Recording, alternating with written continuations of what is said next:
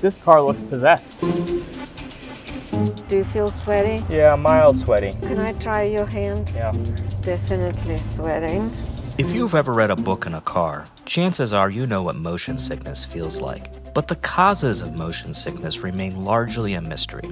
With the growth in both ride-sharing and autonomous vehicle technology, we could have a lot more free time in cars. So can technology provide a remedy for motion sickness?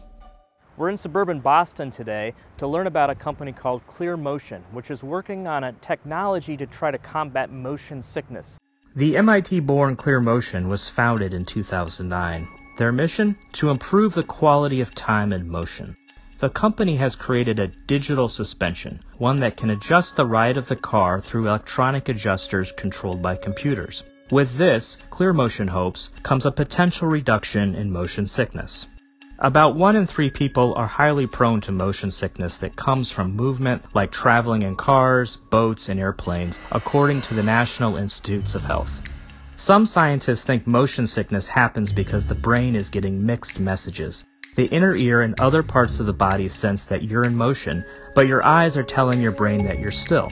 This is why reading in a bumpy car can be a good trigger and traveling facing backwards can be unnerving, a feature that is increasingly popular in autonomous vehicle prototypes. Researchers say that drivers don't experience motion sickness as much as passengers, and as autonomous vehicles begin to roll out, there could be fewer drivers and more passengers on the road. So next up, we're going to show you the dyno lab. So here's where we could actually do accelerated testing to really prove out that the system could last the life of the car. So we're going to actually take this unit, install it on this dyno, and what we're then going to run is an actual input profile. So this is the active valve. So how it works is you have one of these at each wheel of the car, and it actually has software and sensors built into this. And what it's doing is it's sensing small perturbations from the road that are moving the wheels, and it's sensing any sort of motion from the vehicle itself.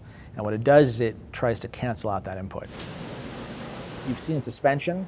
This is our next generation product. So here we're actively isolating. We're using a lot of the similar software and controls, but we're actively isolating a seat. This platform is representing what would be essentially a very rocky ride on the road, yes. And the seat there is not moving. A key thing for ClearMotion to figure out was how effective its technology might be at mitigating motion sickness. To do that, they enlisted a team of Brandeis University researchers who are monitoring test subjects in vehicles with both ClearMotion technology and normal suspension. I wanted to put the ClearMotion technology to the test myself, so I joined Jana Kaplan, a researcher on the Brandeis team, for an unofficial test ride. 0 is no symptoms at all. 10 is close to vomiting. You will reach for this bag when you're at about 8. 8, okay. I'd get in 2 cars, one with ClearMotion technology and the other with a normal suspension. This was a blind test. Kaplan did not tell me which car I'd be traveling in prior to the ride.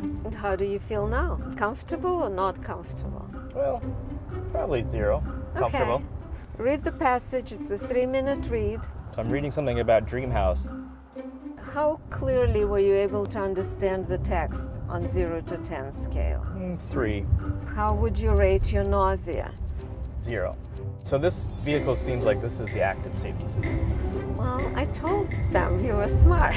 Yes, it is. So we're in car number 2. We're going to do it all again. So press go. Are we going on the same road as before? Or is this a rougher road? It's the same road exactly. Ooh. Now you have to read the text. How nauseous did you feel? Well, I'm definitely aware that I have a stomach. Okay, what about understanding the text? It's a tough go. Probably about a 4. I just kind of feel like I'm moving around a lot. I don't know, it's kind of, definitely wouldn't want to read a lot. We're done. We can go back to the base.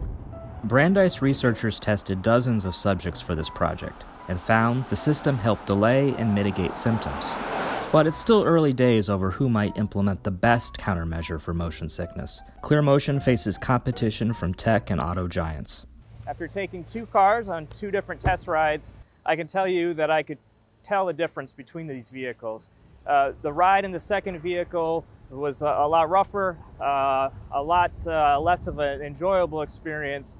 It was difficult to pay attention to the reading material, and I can imagine a situation if this was an autonomous car and I had all the time in the world to be reading, I wouldn't want to be doing it, and which underscores really why this company and others are trying to develop technology to combat motion sickness. So one of the challenges in this sector is that some automakers and some tech companies were very enthusiastic about the deployment of fully autonomous vehicles. Since then, we've seen kind of pullback in some of these timelines. How does that affect you as you try to supply them for the parts they need in the future?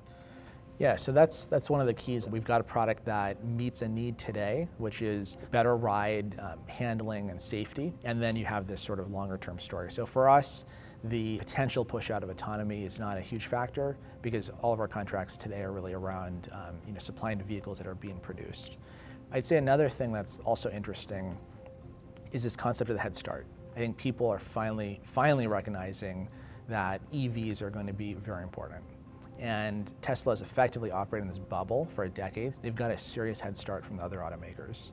And likewise, we see sort of this sort of head start mentality. We're starting out in the premium segment. We've built a patent portfolio of 280 patents so far. Then we see this sort of head start. Let's get out there, prove out the technology. As soon as this market comes, we're going to be ready. ClearMotion has raised about $280 million to date, with participation from Microsoft and Bridgestone. These kinds of investments show that investors are thinking about what needs to occur after driverless cars are deployed years from now, and what humans are going to need as passengers.